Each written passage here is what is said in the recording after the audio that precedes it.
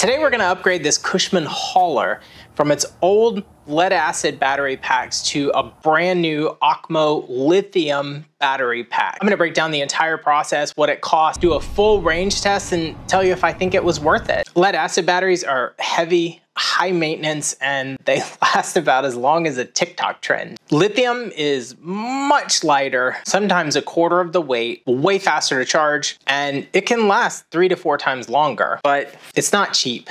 So was it worth it? Let's find out. I'm using this OCMO 100 amp hour, 51.2 volt LiFePO4 for a total of 5120 watt hours batteries. It's a really nice battery. This is the slim fit version, and this is meant to fit in a single line of battery trays like what comes in an EZGO golf cart. It's roughly half the size of 6 lead acid batteries, maybe just a tad smaller than that. And it comes with a smart BMS and Bluetooth, so I can monitor the charge and the usage. Really, the health of the battery right from my phone. Not only that, it has a state of charge meter too. Cushman, I believe, is owned by TXTron. And this cart, the manufacturer label on it says EZGO on it. So it's basically an EZGO manufacturer golf cart. So the upgrades in this golf cart are very similar to what you would find on an EZGO golf cart. First, we pulled out the old lead acid batteries. They're super messy, super heavy, and 100% dead. Like, this pack was completely dead, so I couldn't even do any before testing on it because it was so dead. The water hadn't been filled in some time. If you look down in the batteries, they were bone dry. They tried to add some distilled water to recover the batteries, but were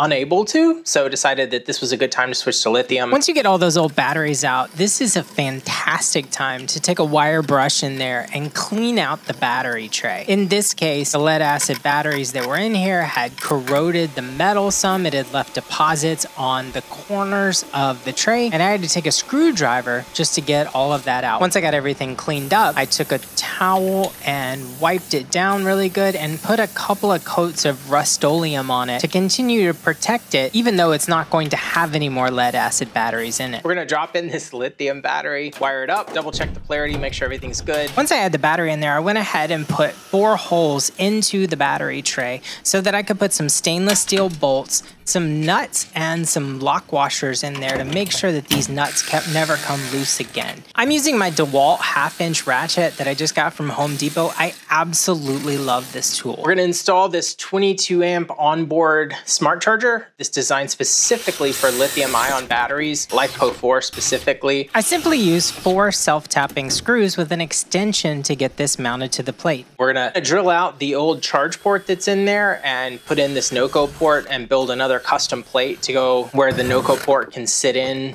where the old EZGO TXTron port sits. After you've taken off the old terminal ring connectors from the old battery set, the only wire that's left that you'll have to cut is the reed switch wire. And typically this is an orange wire. You want to cut this guy as close to the charge port as you can because you're going to take that wire and reroute it later with an eyelet on it and hook it up to your 48 volt positive source from your new lithium battery. My understanding for this wire is that it's always been a protection that if your charger is actually plugged into the wall, it will not allow your cart to move forward. So guess what?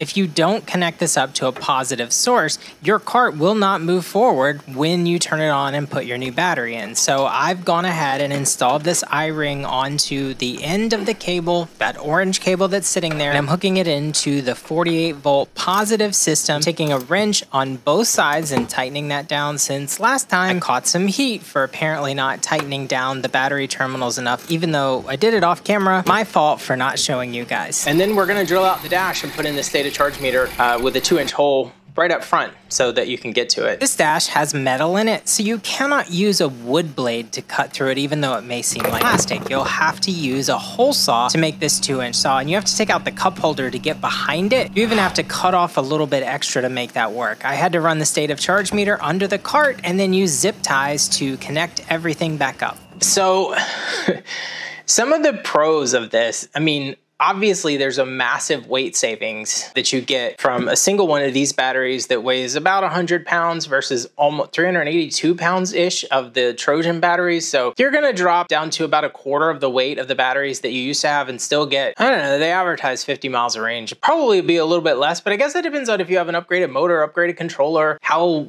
heavy of a lead foot that you have. I mean, in all my experience, I think if you babied it, you could probably get closer to 50, but generally I wouldn't expect that. Maybe a couple rounds on the golf course and you should be fine. It does charge a lot faster. It charges a lot faster than lead acid. I will say though that, you know, you can only use 50% of the lead acid battery of the range, whereas on a lithium, you can go down to, well, it says 0, but I mean 20, 10%. Some of these have alarms that go off around 20% to let you know that you're getting pretty low and it's about time to charge. Like, you can use a lot more of the capacity of a LiFePO4 battery than you can lead acid. It's gonna have a much longer lifespan, right? You might get 2 to 4 years out of some lead acid batteries, depending on how well you maintain it. I've heard even 5 or 6. Like, some people have gotten some good range out of them, but this guy should be good for about 15,000 charge cycles or roughly 10 years. It has a 5-year warranty on it, so they definitely stand behind that. There is absolutely zero maintenance on this. There's no filling, there's no water, there's no nothing.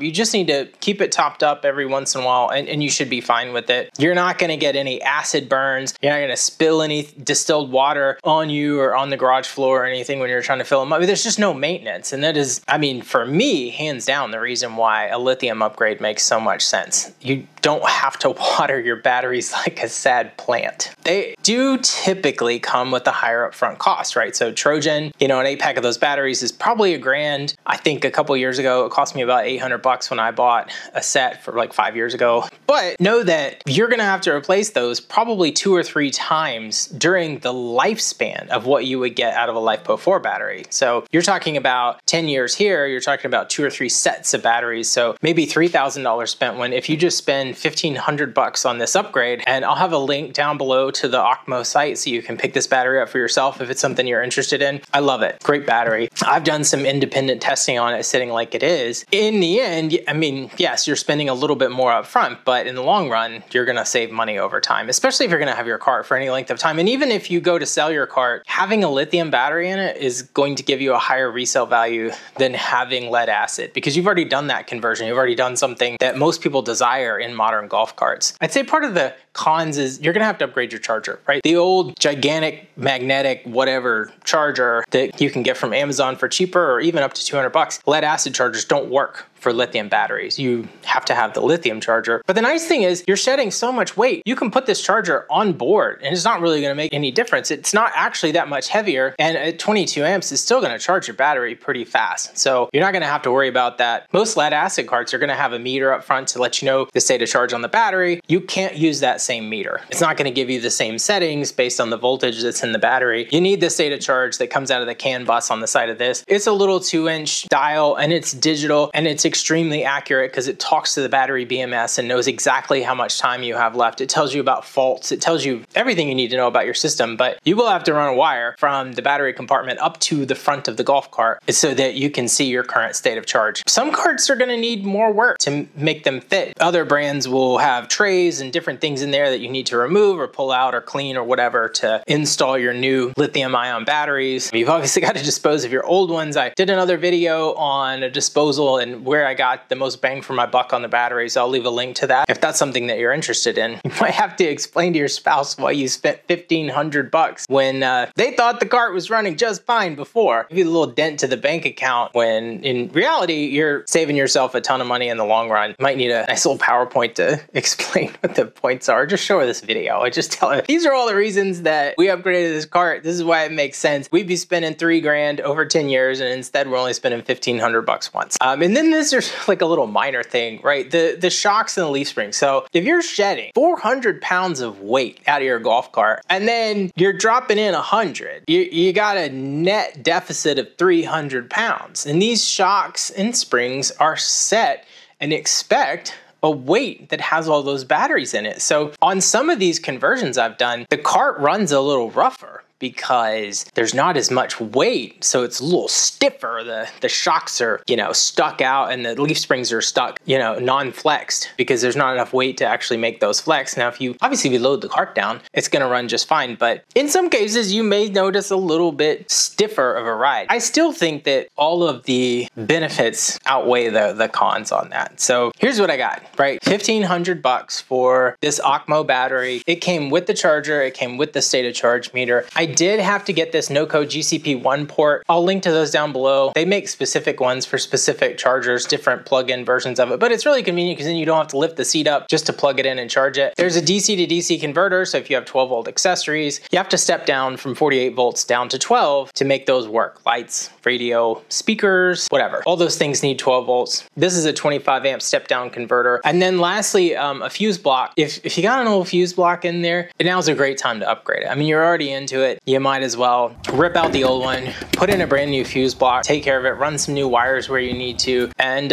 enjoy your ride. So was it worth it? Yeah, the power, the range, the peace of mind, they're game changers. If you're still running lead acid in 2025, you're doing your cart dirty. So let me know what I did wrong. Let me know what I could do better. I know you guys will. You always do in all of these videos. I can always count on somebody to come in there and tell me whatever specific thing that I didn't do the right way, or come in with some comment. So please leave that below, because I learned from it and I can do better in the next video. Do tons of lithium type battery type stuff, upgrades, scooters, whatever. This is just another fun cart conversion that I did. Hit that like button, subscribe if this is something that you're interested in, and I'll see you on the next one.